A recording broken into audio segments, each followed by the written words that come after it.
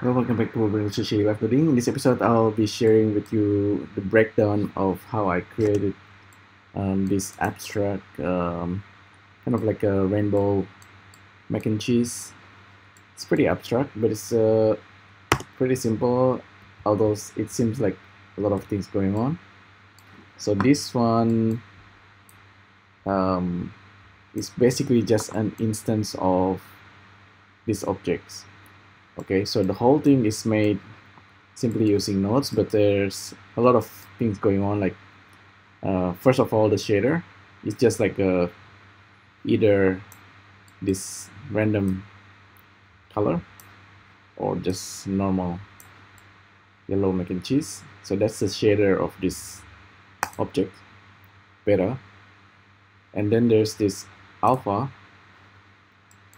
the alpha objects that's using geometry nodes and doing all kind of instancing while it's also being displaced. Okay, so originally, what is this exactly? This is an icosphere. So I made this icosphere and I subdivided it 5 times. So we have a lot of resolutions.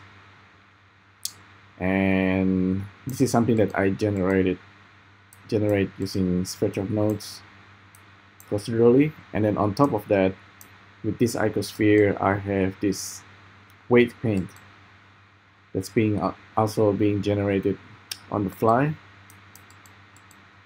So we could actually see the original icosphere.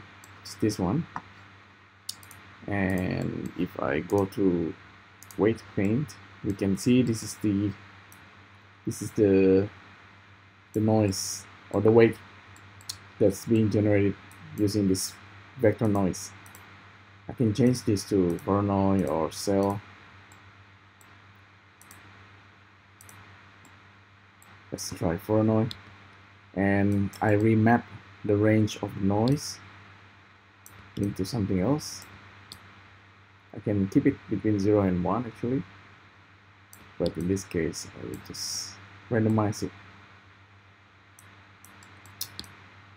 I can multiply the noise. I could add more subdivisions, but this is just to generate the weight, and this weight will be read by the geometry nodes to create this random shapes mac and cheese, sorry. Let's get rid of this wireframe. Okay, now we have this.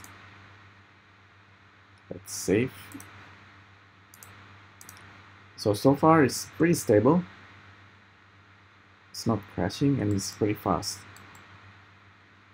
So the noise is being pushed by this frame info. That's why it's like a swimming.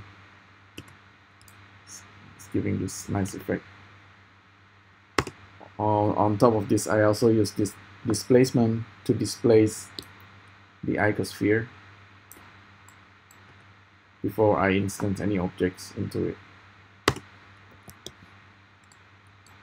Okay, so with the objects itself, it's just a cylinder that's bent.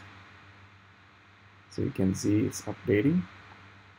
So I can turn this into a circle,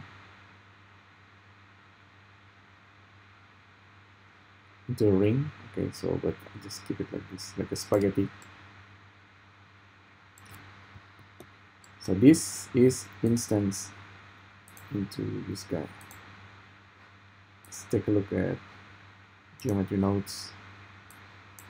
So the geometry nodes is rather simple. Again, just random distribution, get the weight from sverchok, randomize the position if you want, and then randomize the scale,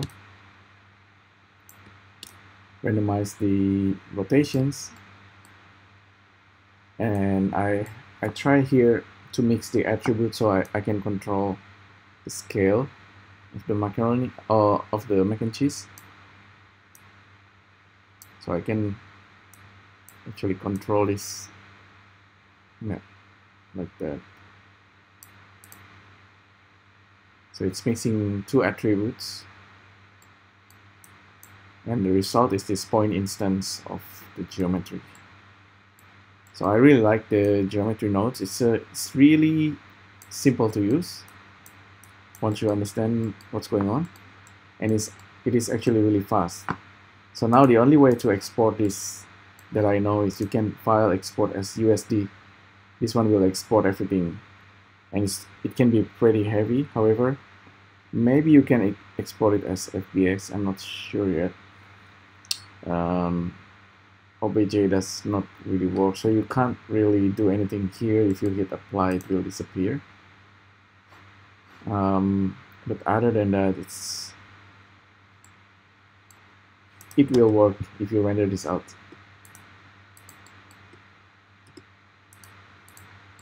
So at least we can render this quite easily. So yeah, so that's how I created this abstract looking mac and cheese.